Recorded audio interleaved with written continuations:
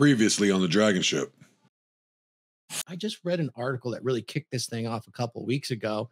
I don't know, Paul, if you've seen it, or if Ryan, have you seen it, but Kristen Bell is like this famous actress, and she commented in Today, which is a web news organization called Today, and she shared that chore play is the key to a happy marriage. This was done last June.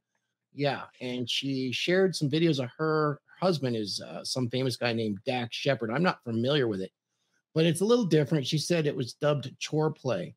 And I thought it was interesting. What she dictated as chores wasn't what we're all used to hearing, which is doing the dishes and all that stuff. He was out and he was essentially working in the yard.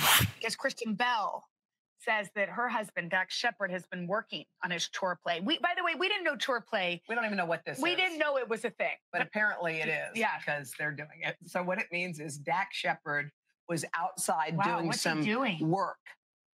And he was doing it so that Kristen would look out the window and see him. What is he doing? Is he power washing? He's much more muscular than I thought. Yeah, me too. Wow. Look at that tank. Okay, now I'm okay with that tank top, actually. Chore play. Chore play. Let me just explain to you guys this about chore play.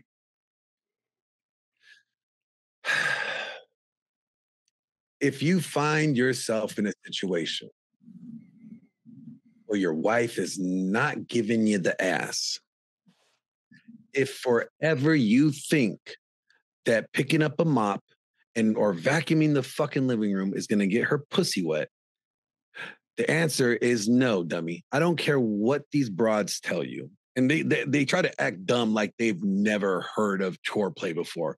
These old birds have probably invented the bitch, okay? Let me just tell you that. You know what chore play makes sex turned into?